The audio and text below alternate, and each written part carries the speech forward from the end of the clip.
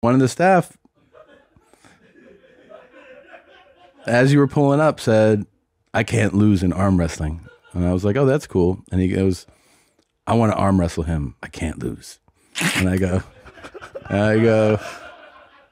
"You want to bet? I'll bet you." And he goes, "How much?" I go, "How about $1,000?" He was like, "All right, I'll take that action."